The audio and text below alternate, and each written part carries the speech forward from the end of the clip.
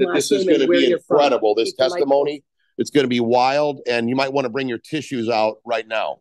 Okay, go ahead and tell them from your heart exactly. All right, my name is Cory Roberts, and I am from DFW. Yeah, come on. Yes, let's go. Originally from Wisconsin, so you might pick up on that accent there. So, my amazing wife is Amanda, and we got 4 boys between the ages of 2 and 13. Yeah. So we got introduced. I got told about the patch about a year ago by true friends, Danny and Diane McDaniel. And they are like Steve and Gina Merritt. They pray for their friends to win. And so when Danny told me about the patch, I didn't watch a video. I didn't know any of this.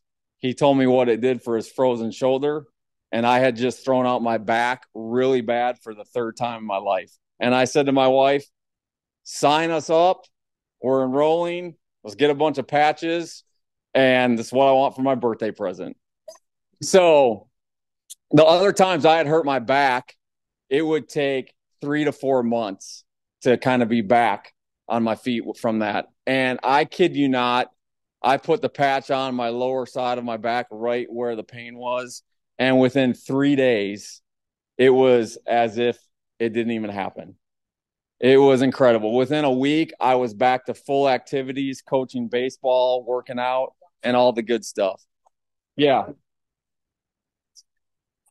So you heard Steve say about what the patch is doing behind the scenes that you aren't expecting. 6 years ago, I ruptured my appendix, and I was in the fight of my life.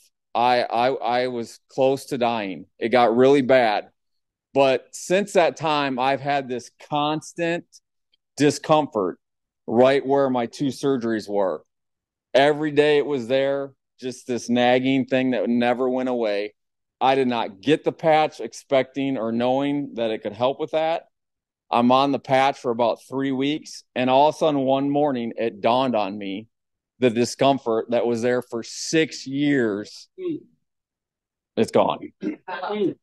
And, you know, later on I learned about what it can do for scar tissue and things like that.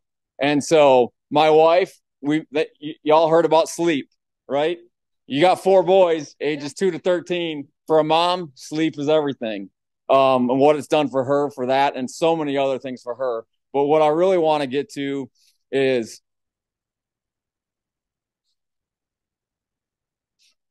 our 13-year-old boy, Tice the wise leader, touchdown Tice, our first miracle baby. At the age of 4, his eyes started crossing really bad. We went through patching, the glasses, doctors wanted to do surgery. We didn't feel led that way through prayer. And so we had been praying for a long, long time. And I'm telling you, his eyes crossing was significant. And when you become a teenager, that starts to bring some self-confidence stuff to you.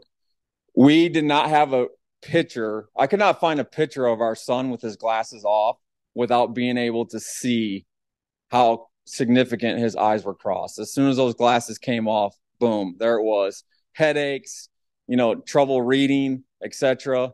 And so the first Zoom that I was ever on was a product testimonial Zoom. And I heard about 3 or 4 old people. Hey, come on. Yeah. Share testimonies about their eyes. And like this bam, light bulb moment, I'm like, I didn't even think about that. How many of y'all know we overcome by the blood of Jesus and the words of our testimony? All I can tell you in that moment, the testimonies I heard brought me and my wife hope. I said, honey, we are putting a patch on him right now. And this is just how we roll. Every morning I put that patch on him and I said, this patch is working in the name of Jesus, and it is going to fix our son's eyes. And let me tell you what, day by day, week by week, when he took his glasses off, the crossing got less and less and less. Yeah. And all of a sudden, one day in August, he came out of youth group at church, tears in his eyes, glasses are off, and he said, Dad, Mom, I can read my Bible clearly for the first time ever. And his glasses have not gone back on his face since August. And if you could see the smile on his face and the pictures of him now, as a dad or mom, you know, nothing better than that. And I'll just end with this. You know, question I immediately asked myself was, who am I to say that God can't give a man a creative idea, a creative invention, creative technology to answer our prayers of 9 years for our boy? Thank you all.